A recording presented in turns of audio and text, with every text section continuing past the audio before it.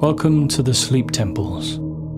Do not listen to this MP3 whilst driving or operating heavy machinery. If you are epileptic, please consult your doctor. Jonathan was a traveller. He loved to travel to exotic places and to discover what ancient civilizations did. He particularly loved Egypt. He would travel to Cairo. This was a bustling city with lots of noise and aromatic smells from spices and cooking. But there were also the not so pleasant smells from the donkeys and the camels that moved around the streets, intermingling with the taxis and the buses. Jonathan always found Cairo a thriving city, but one difficult in which to fall asleep to at night. His mind would wander over a range of different things, over the past, the pharaohs and the pyramids. The noise and the smells of Cairo just seemed to make this inevitable. But nothing in life is inevitable. His investigations into Egyptian culture had disclosed that the ancient Egyptians had no trouble getting to sleep at night. And in his moments of wakefulness, Jonathan would contemplate the strange and powerful knowledge of the ancient Egyptians. The pyramids were a mystery to modern man. How they were constructed and for what purpose still eludes us. With all our modern knowledge, we still have gaps, and one of those gaps is in the working of the sleep temples of ancient Egypt. These sleep temples were located down the Nile from Cairo, but located further in the desert and away from the Nile. The Nile, of course, is the most important river in Egypt. It is their lifeblood. The seasons and most of the crops are dependent on its rise and fall. Drifting down the Nile is one of the most relaxing experiences imaginable. Jonathan had many times taken a boat down the Nile as the sun set. It was such a relaxing experience that he often fell asleep. Sleep just seemed to come over him, almost without him being aware of it. That was the way of the Nile. It allowed all the cares and worries that one had just to fall into insignificance against the grandeur of the Nile. It allowed all the cares and worries that one had just to fall into insignificance against the grandeur of the Nile. And so the next day, Jonathan made his way out of Cairo, heading back for the sleep temples. The only way for a traveller like him to get there was on horseback across the desert. It took about 2 hours in the hot sun. The journey was not at all arduous. And surprisingly, the desert had more to see than just sand.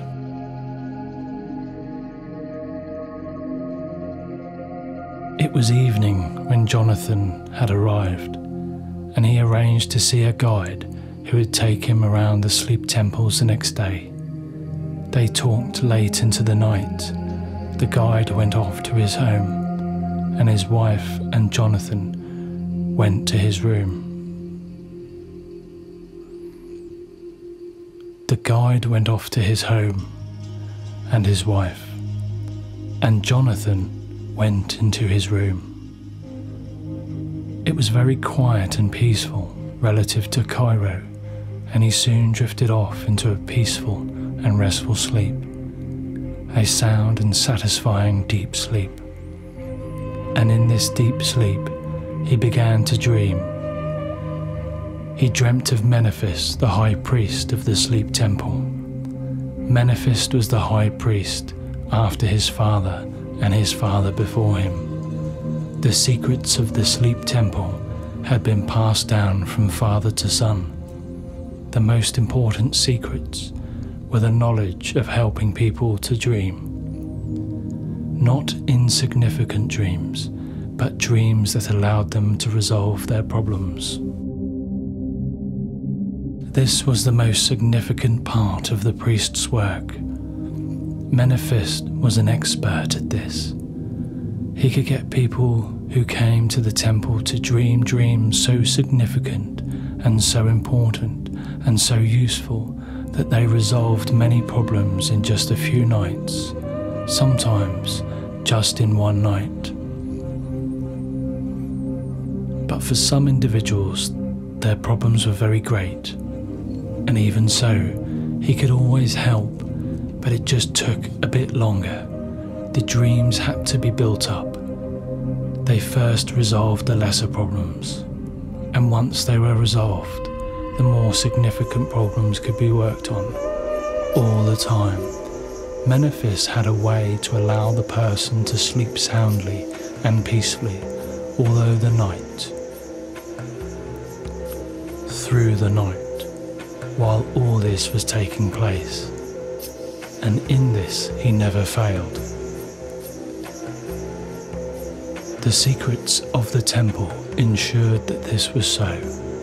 No one was clear what these secrets were, and some just felt that Menephist had an intimate knowledge of the workings of the unconscious mind. But whatever it was, all the people who came for help were not concerned. All they wanted was a solution to their problem.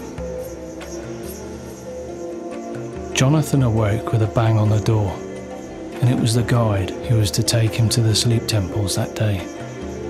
He dressed and they went down for a small breakfast, and then went off to the temples.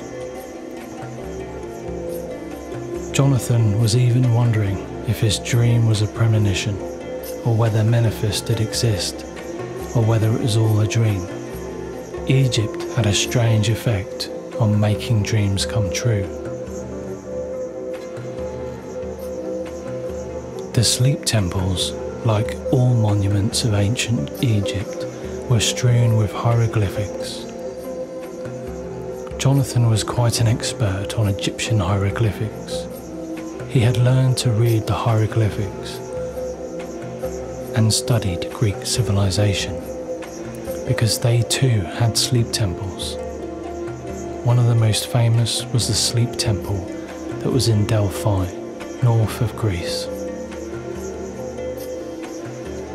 The sleep temple in Delphi was situated up on the mountain above the town and away from the shore. The Oracle of Delphi was famous throughout the land. Although the sleep temples of Greece were so called, they were not like the sleep temples of Egypt. They were places people went to resolve their problems. True, the sleep temples of Egypt did this too, but the Oracle of Delphi was more to do with resolving problems. The sleep that came over the individual wanting help was not a normal sleep, but a trance state that allowed them to be receptive to the Oracle's pronouncements. The temple at Delphi was located on the far side of the complex. This had developed over the years with peddlers selling their wares and trying to sell the seekers and the secret potions.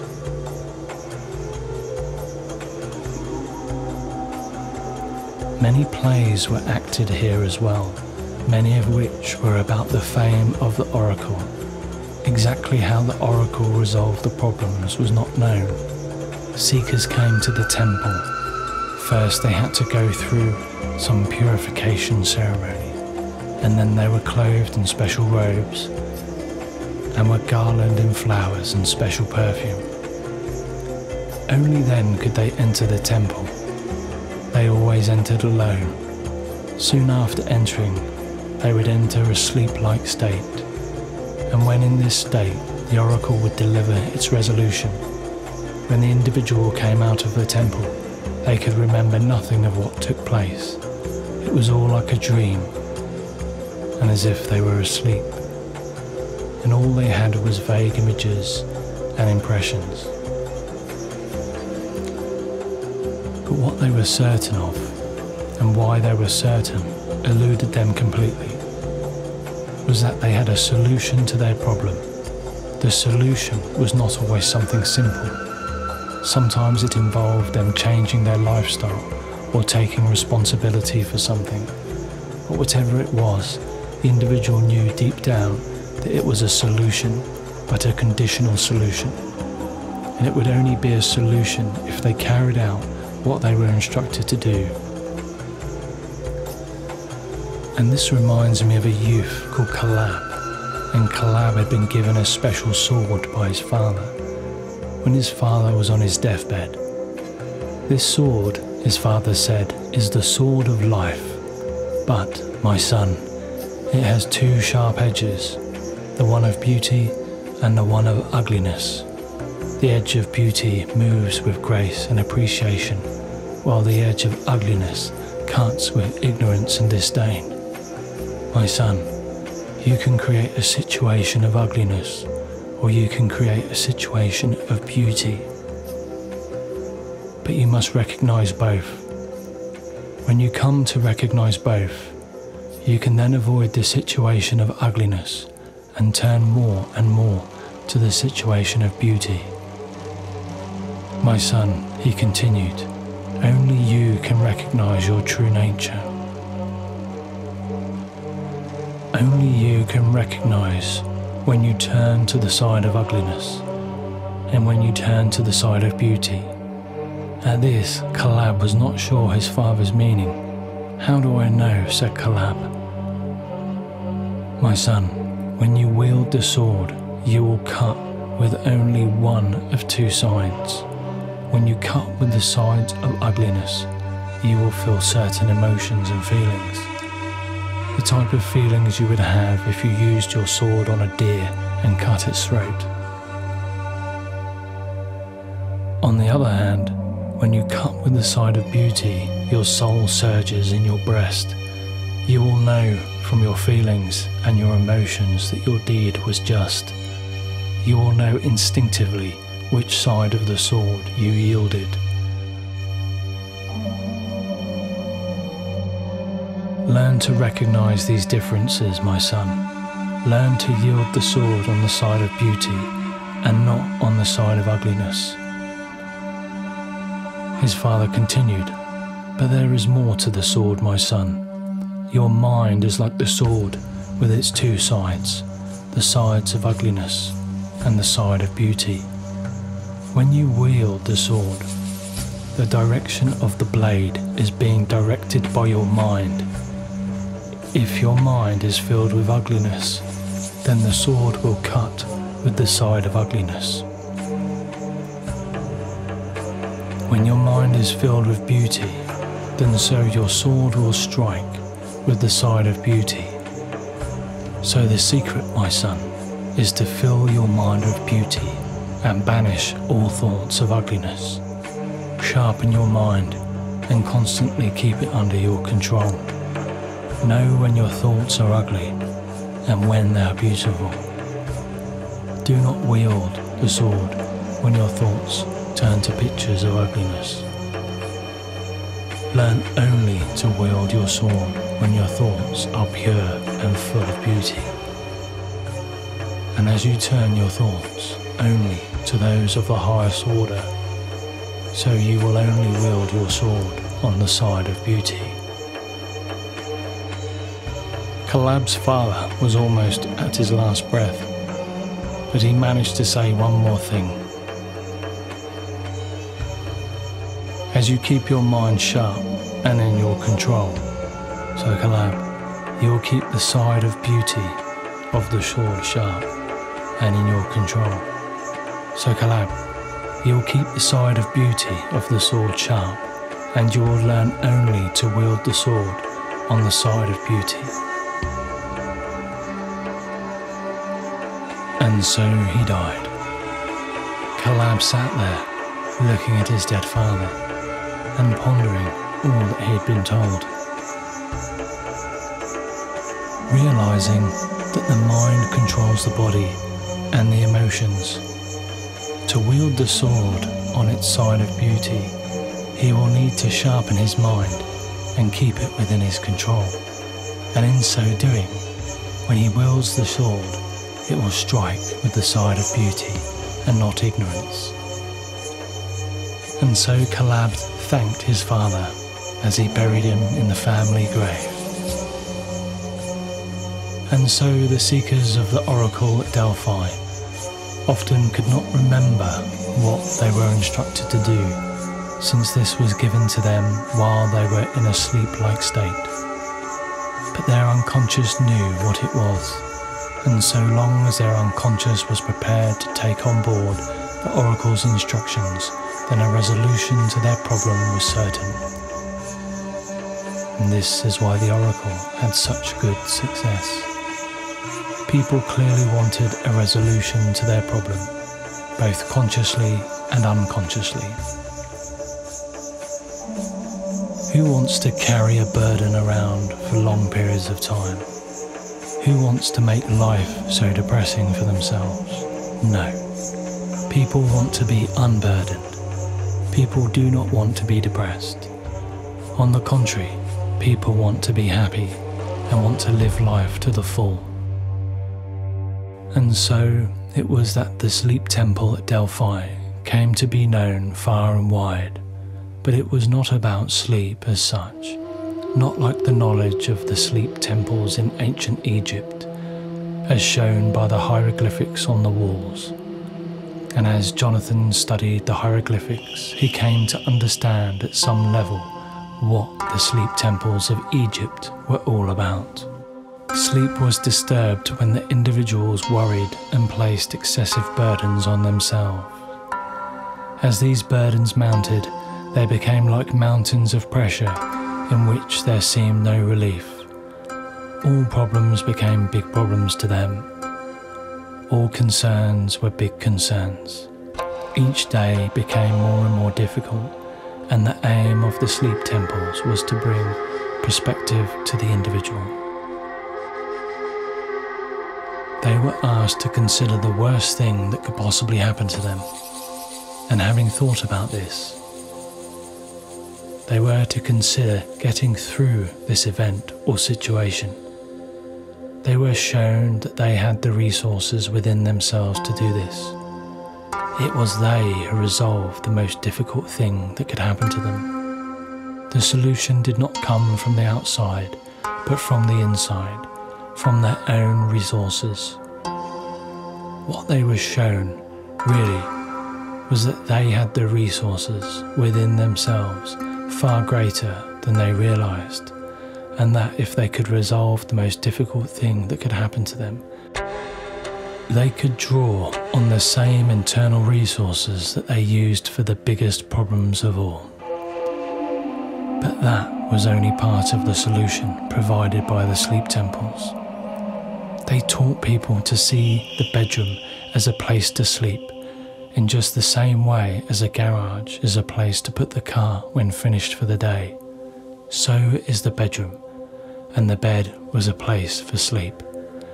Not a place to brood or worry, not a place to exercise in, but a place to shut down for the night and allow the body to recuperate through the night.